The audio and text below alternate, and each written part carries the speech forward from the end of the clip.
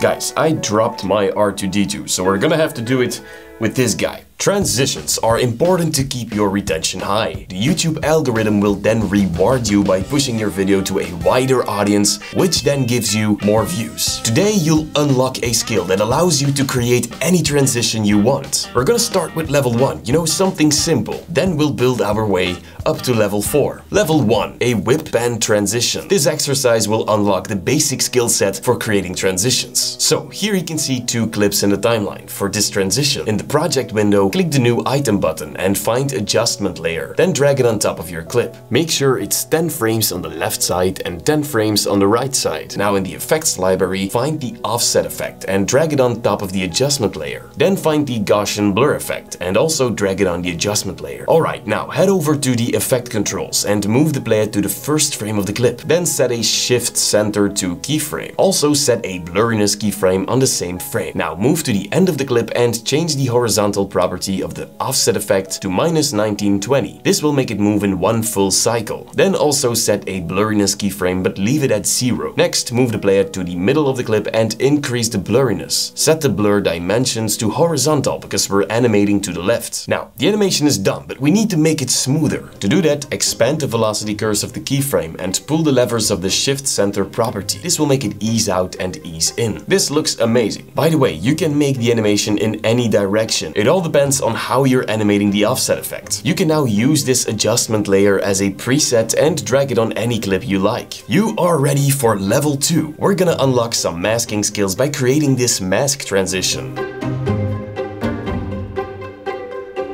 First, make a video of yourself walking in the frame. Make sure you walk all the way out. Then for the second shot, I just film myself working. Now in the timeline, put shot 1 on top of shot 2. Now select the top video and go to the effect controls. Move the player to the moment where you start walking into the frame. Next, in opacity, click the pen tool to create a mask and click the mask pad stopwatch icon to create a keyframe. Now in the program monitor, create a mask around your entire video. Then use your arrow keys to move 1 frame forward in time and adjust the mask like this. Move a frame forward again and adjust the mask again. Keep doing that until you're completely gone. You can also increase the mask feather if needed, and there you go. Now, if you're busy and don't have time to create your own transitions, try finding some using the Storyblocks plugin. All you need to do is click the download button and boom, they're ready to use. Storyblocks, thank you so much for sponsoring this video. Besides transitions, you can download thousands of pre-made professional video templates for Premiere, After Effects, Apple Motion, DaVinci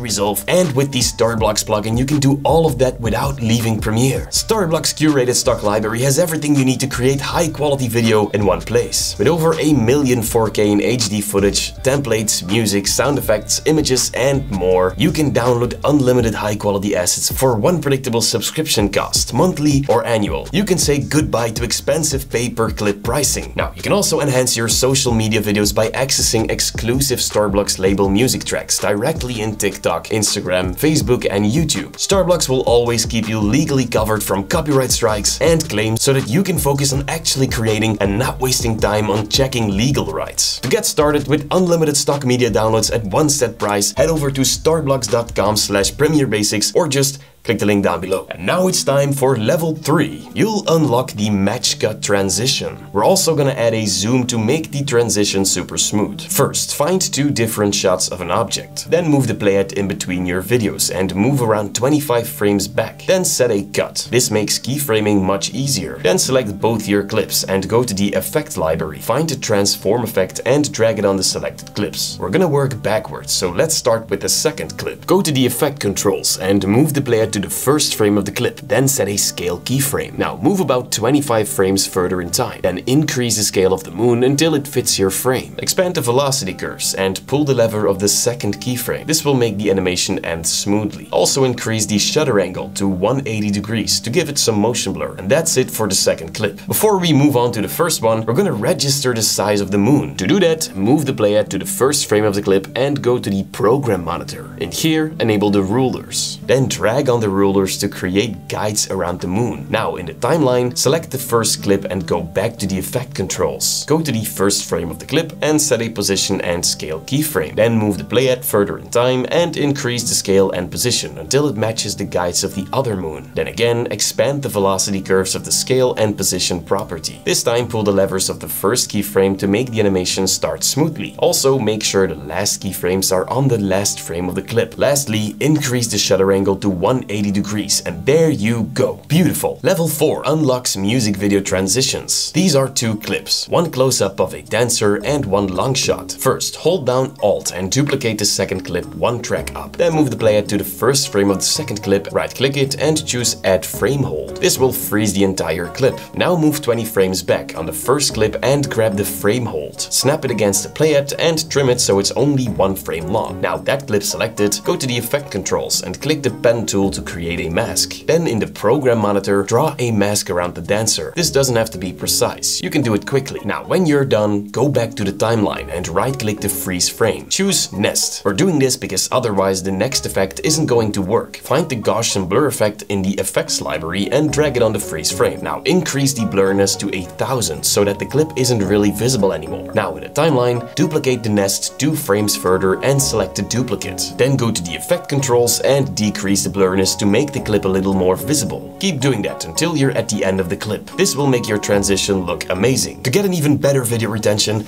click the video right here to continue the lesson. Thank you guys so much for watching.